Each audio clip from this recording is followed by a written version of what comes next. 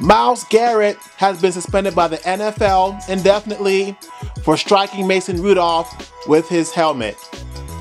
What Myles Garrett did was very dangerous and it has no place in the league. So he definitely deserved to be suspended indefinitely. I hope he's suspended at least 8 games next season. And if the NFL decides to suspend him more than 8 games, I'm okay with that as well.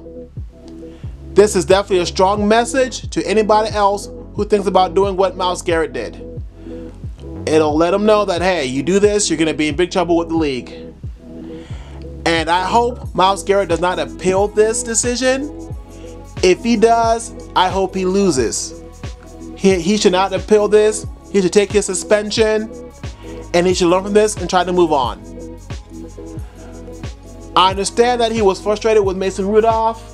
I know that Mason Rudolph also reached for his face mask. I understand. I get it. My thing is, don't respond by ripping off a man's helmet and then striking him with it. That's the wrong way to respond to someone who's grabbing your face mask. He could have just grabbed his face mask back and been done. I would have been okay with that. Mason Rudolph grabs his face mask. He grabs Mason Rudolph's face mask and then that's it. But to take off another man's helmet and to swing it violently towards him, no, you got to be out for a long time. So the NFL did the right thing here. I hope no other player does this. I hope no other player even thinks about taking off another player's helmet and swinging it at him. If he does, he should be suspended for that season and the whole next season.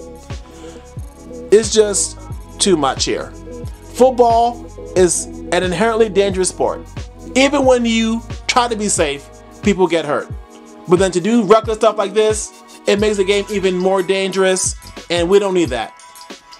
The NFL is all about safety. They don't want players taking too many headshots. And stuff like this, it should never be tolerated. And this is definitely a stain on the league, but the NFL will recover from this. I believe that Myles Garrett has learned his lesson. He did appear remorseful, which is a good sign, so he understands what he did was wrong. And like I said, I hope he never does this again.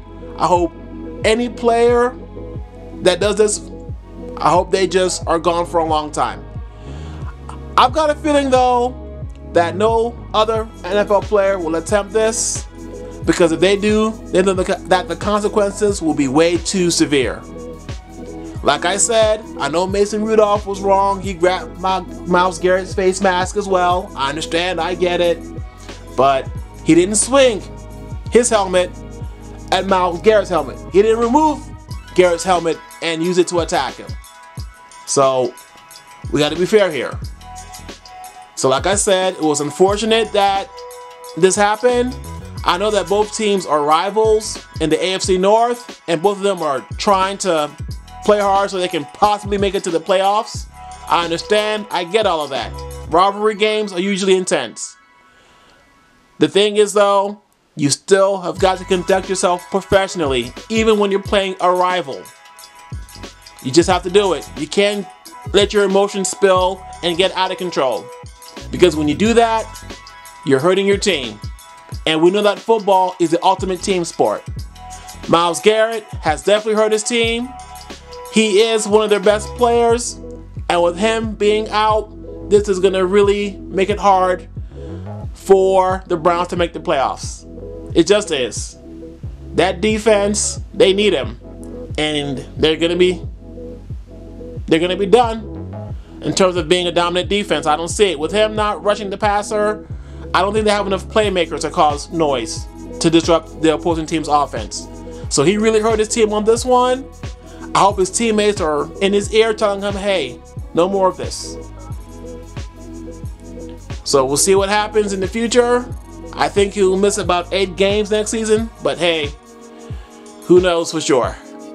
Hopefully all NFL players will learn from this and we will never ever have to see anything like this again. As always, thanks for watching. Thanks for listening. I hope that all of you have a blessed, wonderful day.